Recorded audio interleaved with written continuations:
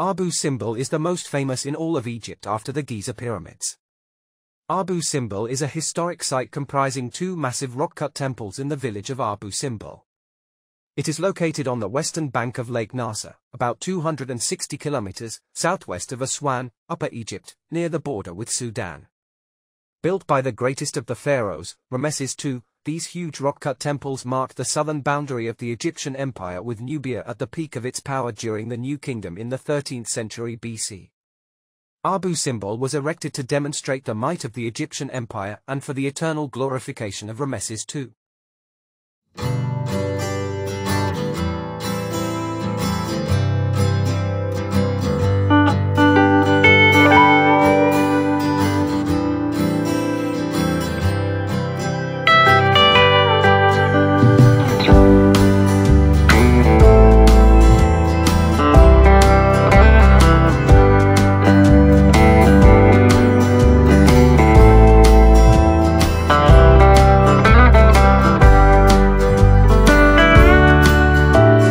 The Great Temple at Abu Simbel was dedicated to the gods Amun, Ra-Horakhty, and Ptah, as well as to the deified Ramesses himself.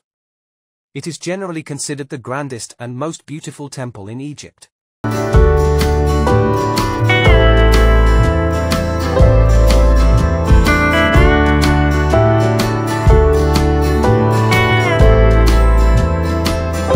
The facade is 33 m high and 38 m wide. It carries a frieze depicting 22 baboons worshipping the rising sun with upraised arms. The entrance doorway itself is surmounted by bas-relief images of the king worshipping the falcon-headed Ra-Horakhty, whose statue stands in a large niche. Ra holds the hieroglyph User and a feather in his right hand, with Mat, the goddess of truth and justice, in his left. This is a cryptogram for Ramesses II's throne name, User Matri. Guarding the entrance, three of the four famous colossal 20 m statues stare out across the water into eternity. The inner left statue collapsed in antiquity and its upper body still lies on the ground. Each statue representing Ramesses II, seated on a throne and wearing the double crown of Upper and Lower Egypt. Next to Ramesses's legs are a number of smaller statues, none higher than the knees of the pharaoh, depicting his wife, Nefertari, his queen mother Mut-Tui, his son Amun-Hakepeshef and his daughters, Bintanath, Bakitmut, Meritarmen, Nebetui, and Isetnefret. The hypostyle hall is supported by 8 huge Osiris pillars depicting the deified Ramesses linked to the god Osiris, the god of afterlife and resurrection, to indicate the everlasting nature of the pharaoh.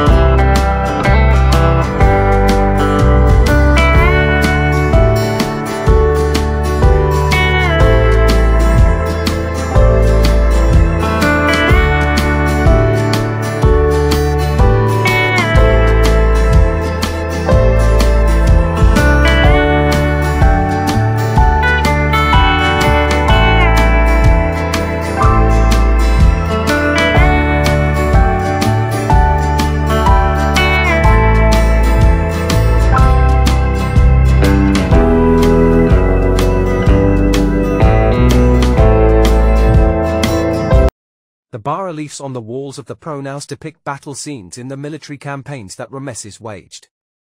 Much of the sculpture is given to the Battle of Kadesh in Syria, in which the Egyptian king fought against the Hittites. The most famous relief shows the king on his chariot shooting arrows against his fleeing enemies, who are being taken prisoner. Other scenes show Egyptian victories in Libya and Nubia.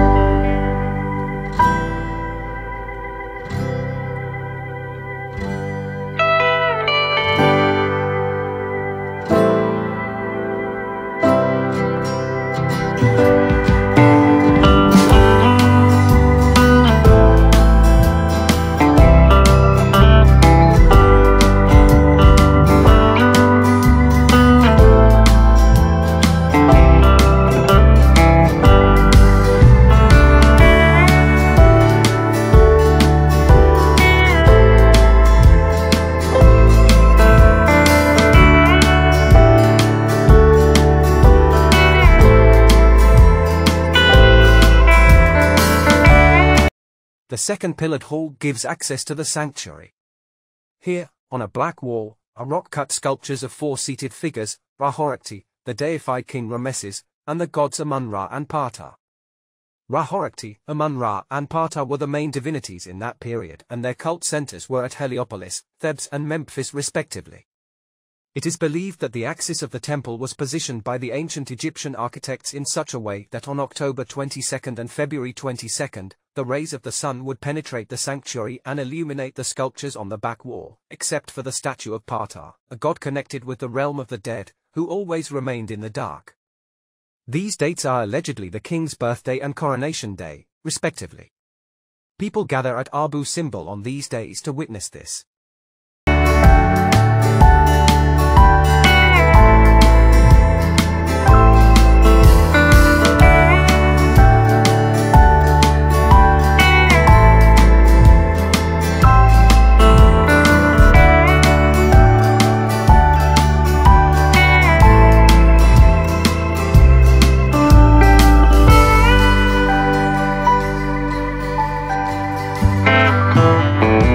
The small temple was built about 100 m northeast of the temple of Ramesses II and was dedicated to the goddess Ptah and Nefertari. The rock-cut facade is decorated with statues, more than 10 m high, of the king and his queen. This is one of very few instances in Egyptian art where the statues of the king and his consort have equal size.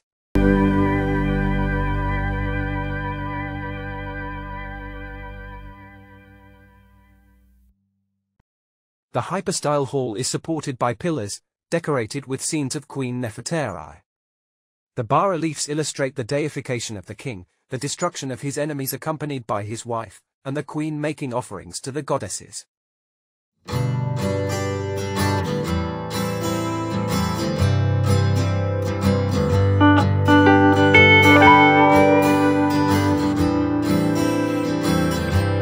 Ptah is depicted as a cow on a boat sailing in a thicket of papyri. On the back wall of the rock-cut sanctuary there is a niche in which Ptah, as a divine cow, seems to be coming out of the mountain.